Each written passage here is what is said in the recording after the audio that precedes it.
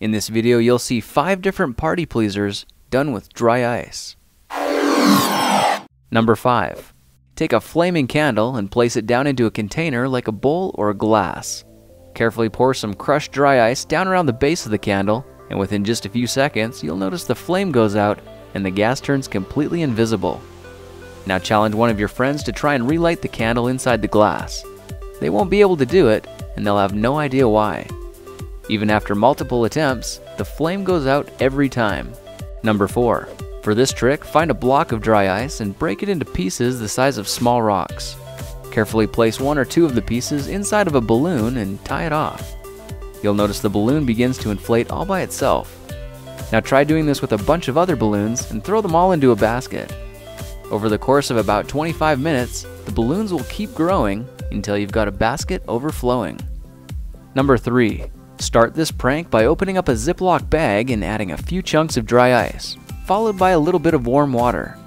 Now seal the bag so it's completely airtight and find a place to hide it. After a minute or 2, the bag will be completely pressurized and ready to explode. Who could you scare with this? Number 2.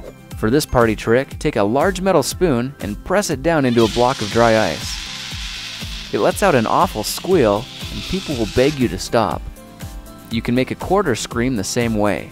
Just lay it flat on the ice and press down into it. For a bonus trick, try sticking the quarter in sideways. It'll start shaking uncontrollably. Number 1. For this last trick, add some crushed dry ice into a large clear bowl. At this point, try blowing the biggest bubble you can and drop it right into the center. Instead of popping on the bottom, it levitates around in midair and makes your friends wonder, what kind of sorcery is this? Well, now you know a few tricks and pranks with dry ice that are super cool and easy to do. If you like this project, perhaps you'll like some of my others. Check them out at thekingofrandom.com.